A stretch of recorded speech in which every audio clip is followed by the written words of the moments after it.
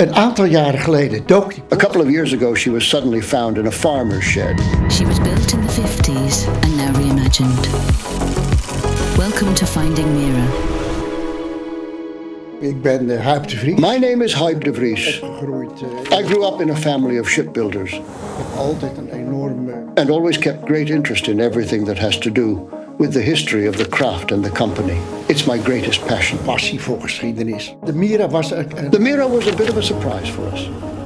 She was built in 1952 by a former Feadship yard called Whitson & Vis. The person who designed this yacht also made very fast ships for the American Naval Army.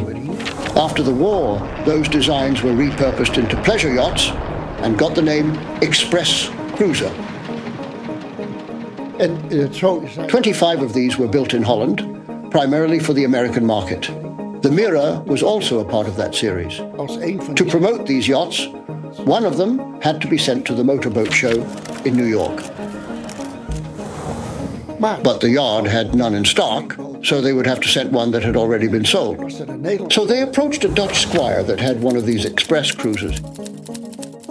He told them, "You can send my yacht to the boat show in America, but you are going to have to build me a new one." natuurlijk wel een boot weer voor mezelf hebben. En dat werd... That yacht became number 904, called the Mira.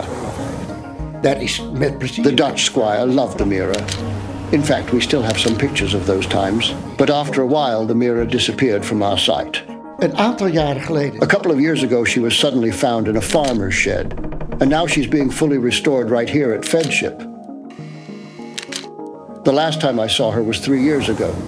En The fact that you can still restore something after such a long time wrak ergens vindt... is really inspiring. So that is the history of the Mira.